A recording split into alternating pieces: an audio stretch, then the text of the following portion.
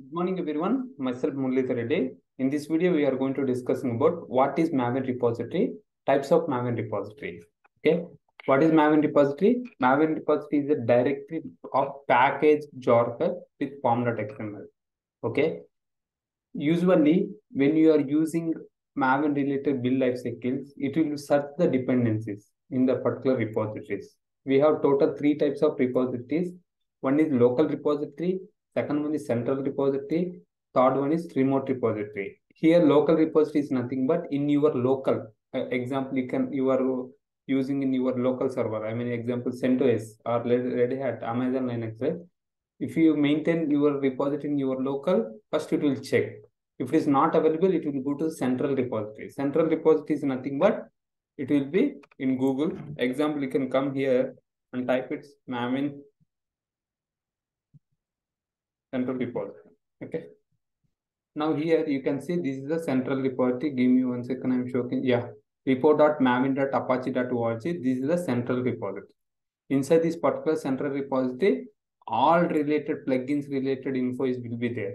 Almost thousands of plugins is repositories available here. If you observe, this is the central repository. Okay.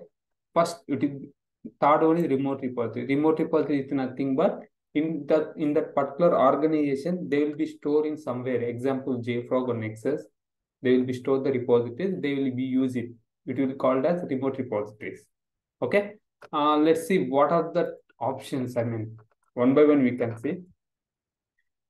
What I said like earlier, when you use that build lifecycle, it will be check step by step, right? Dependencies. First one is local repository. First, it will be verified local repository. If it is not there, it will go to central repository. Central repository is maintained by Maven team. Okay. Third one is remote repository. Remote repository is maintained by our organization. Some of the organization they will be use their own repositories. Okay. They will be stored in Nexus or JFrog. They will be used from there. Okay. Here, first local repository, then central repository, then remote repository. If in this particular three repositories is not available, then the particular Maven will be whatever you are running the build life cycles, it will be stop that particular Maven and it will be throw the error. It means like, for example, the particular plugin is not available. It will be throw the error like the plugin is not available in this particular three. Okay. First one is local, central and remote. These are the three options is available. Okay. Majorly, most of the organization, they will be maintain their own repositories. That's why they will be storing remote repository. Instead of taking from central repository, they will be storing local, I mean in remote repository, they will be use it. Okay. I hope understand, right? What is Maven repository? What are the types of Maven repositories?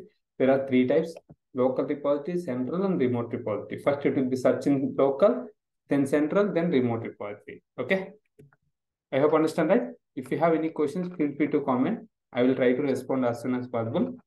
Thanks for watching this video. We will see you next video.